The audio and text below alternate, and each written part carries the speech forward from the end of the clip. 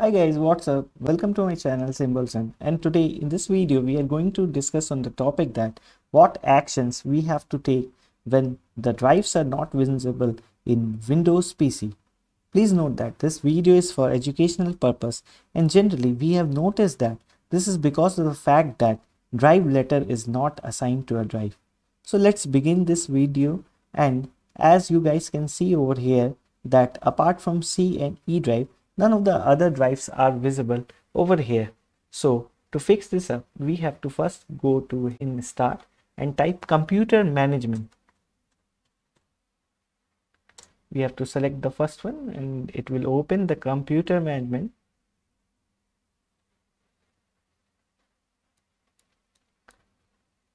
So in computer management, as you guys can see over here, there is one storage section, and under this there is disk management. We have to open this disk management to fix this up. Just double click on it to open disk management. So as you guys can see over here that there are some raw disk which is in healthy status. So we just have to assign the drive letters to this raw disk. And to do this, over here we just have to right hand click and assign the drive letters.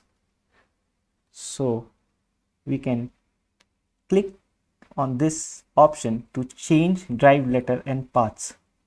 Over here we have to select add. Then we can select any of the available letters from this list and a drive letter will be assigned to it.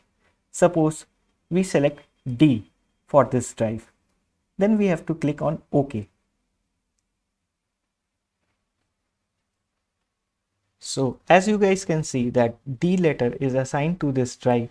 Now let's go back to our PC and check whether this has been assigned to this PC or not. So as you guys can see that a disk named as D is allocated in the PC. Now to use this one, you just have to double click and format this drive because this drive itself is not in usable format as of now. So to format this, you just have to click format disk, then leave all these details as it is. As you can see that the same capacity, that is 340 GB, is available over here, and you just have to check all these things and then assure that quick format is selected and then press on this start button.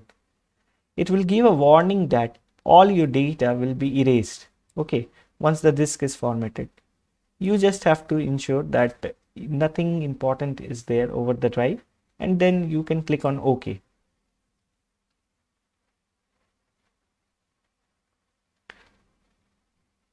So it's giving the message that format is completed, and as you can see that now the volume is also reflecting over here, that is 340 GB free of 340 GB.